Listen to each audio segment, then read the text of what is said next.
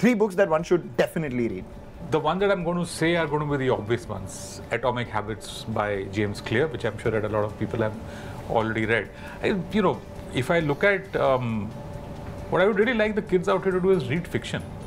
Read fiction? Just do that, because this self-help thing has just blown up into, abhi to aap do this shit, do that shit and all that, dime a dozen ho gaya. So I think fiction always works. My classics will always be something like John Grisham, The Firm, things like that. It just gets you a lot of energy, a lot of imagination. Okay. And Feroze, you? I'm not an avid reader.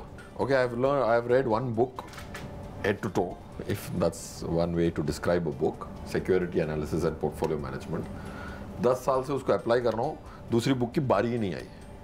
Right? Because रोज सीखेंगे तो apply कब करेंगे? Exactly. Right? एक book से कुछ सीखा, उसको अब जिंदगी में अप्लाई करने के लिए 2 साल लगते हैं. फिर दूसरी बुक पढ़ी, उसने किसी और डायरेक्शन में खींचा. So entertainment के लिए सर ने कहा कि fiction पढ़िए. That's great. If it's professional learning, finance learning, stick to one, apply that adequately, get into the skin of it, and then go to the next one is what I'd say.